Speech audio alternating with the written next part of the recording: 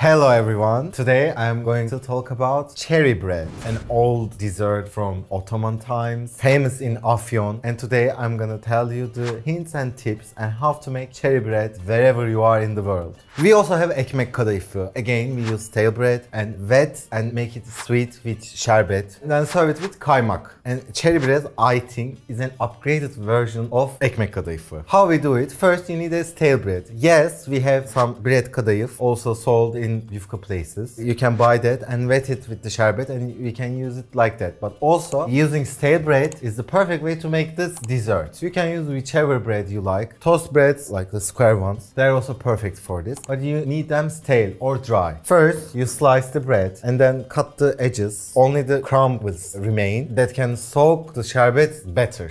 If it's not dry, put it in the oven for 5 minutes so it can get even drier. Meanwhile, we can make the sherbet. For the sherbet, you need sour cherries, not like sweet ones. You can use frozen ones, we did the same. 450 grams of sour cherries, 450 grams, almost 2.5 cup sugar, 1.5 liters water. You mix them in a pot, you heat it and bring to boil. But as you boil them, they're gonna lose their shape. So we need for topping some perfect cherries, so we spare some for later. And then we are simmering for 10-15 minutes.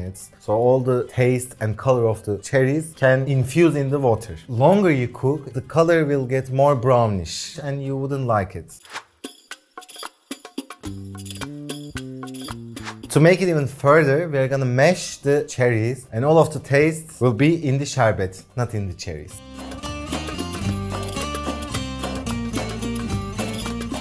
After that, we are taking our bread from the oven. They are slices in a tray. Turn the heat on and slowly add the sherbet to the bread. It's gonna soak all the water.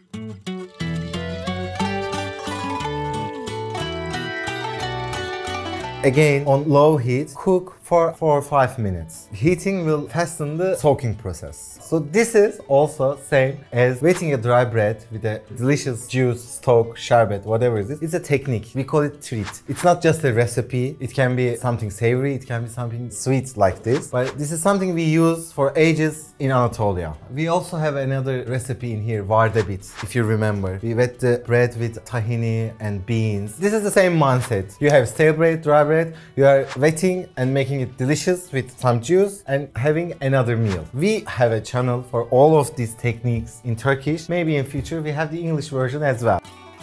Hi everyone, we are on Amazon. You can find our most highlighted products on Amazon and buy with just one click. After cooking the bread and sherbet, we need to let it cool down because when it's hot, like the bread is gonna be runny. After resting it overnight in the refrigerator, it's ready to serve.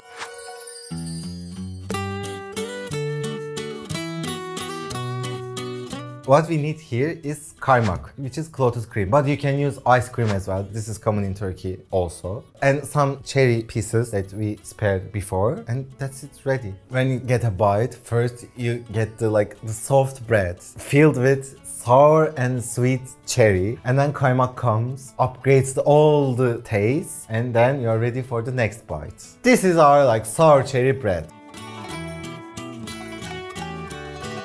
For example, in Ramadan time, we have lots of Ramazan pidesi. Yes, we buy more and sometimes we don't use all of them. You can use other stale breads to make this. Or you don't have to make it just with sour cherry. You can make it with strawberries, orange, maybe something with chocolate. You can play with all that sides. And if you do, please send us the photo, share with us. And if you have something similar like this one in your country, you can write it down there as well. And please like the video and subscribe if you haven't. Take care.